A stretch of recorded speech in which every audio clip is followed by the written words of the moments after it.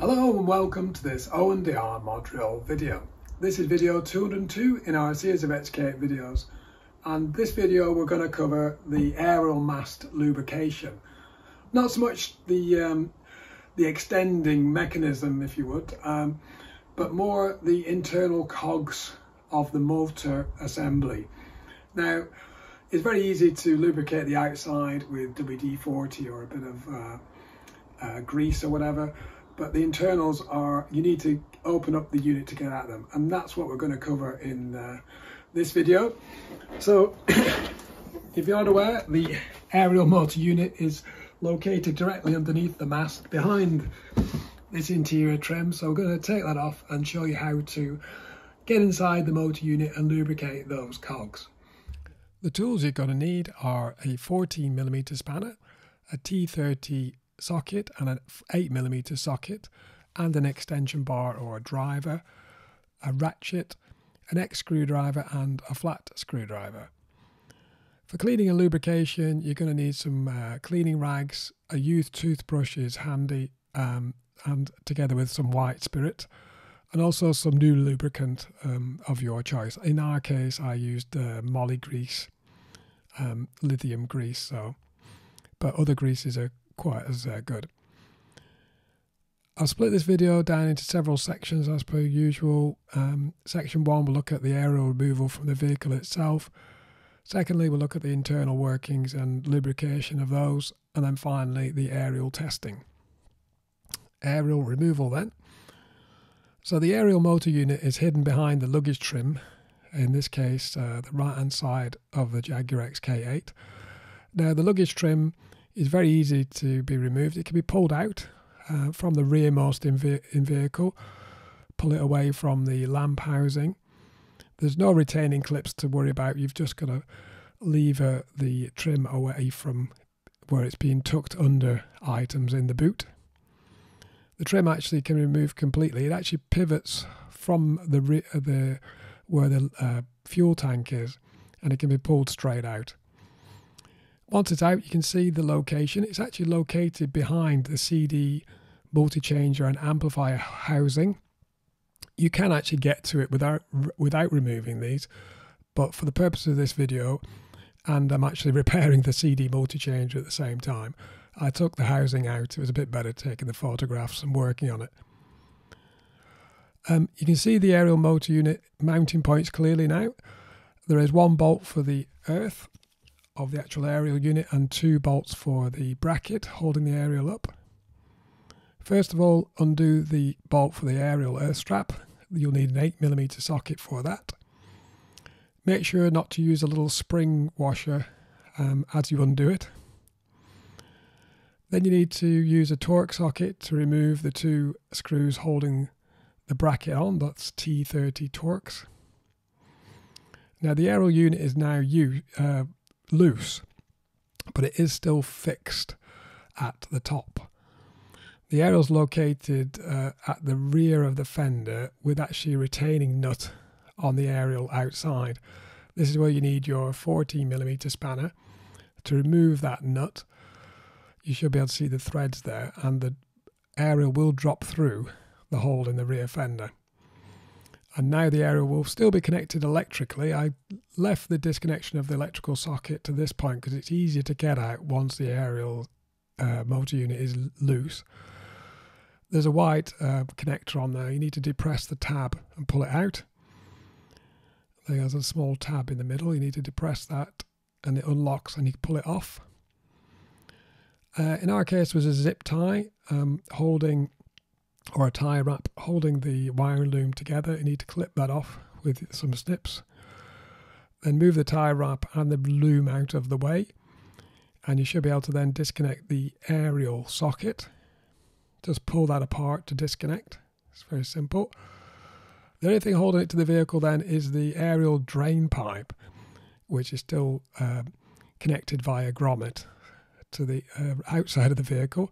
Just simply pull that out. It should pull straight out. Now the aerial motor and the antenna unit can be removed from the vehicle. They're completely undone. Section 2 then, the internal workings of the aerial motor. There are 6 screws that need to be removed to open up the casing. The 5 I've circled, and then 1 actually in the centre has a pivot point. You need to use your cross screwdriver to remove these screws. Once all 6 are removed, the case should come open. It's very easy to leave it open. And once you've got it open, you have access to the antenna internals. Now, I've broken these down into just 4 sections. So they got the antenna itself, the mast, the circuit board, a motor, and the actual mechanism. Now, we're going to concentrate on the mechanism in this case. We need to clean that up and lubricate it to allow the aerial to go completely, extend completely. I was having troubles with it extending, and albeit I lubricated the outside, I believe the mechanism itself was having a problem. So we lifted the round white cap, and it reveals the antenna drive with all the teeth. It's wound up like a spring inside the housing.